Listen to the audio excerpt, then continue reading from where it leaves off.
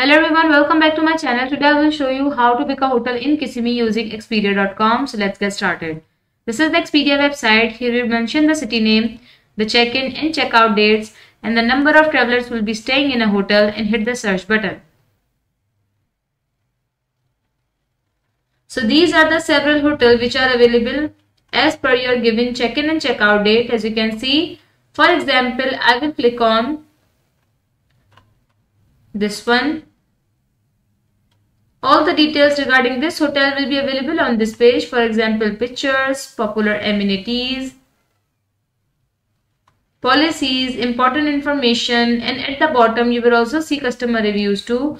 For example, I will click on this room reserve option.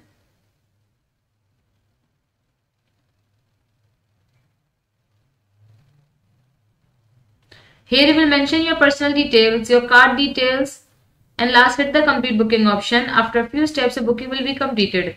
Thank you for watching the video. If you have any question regarding this, let me know in the comment section.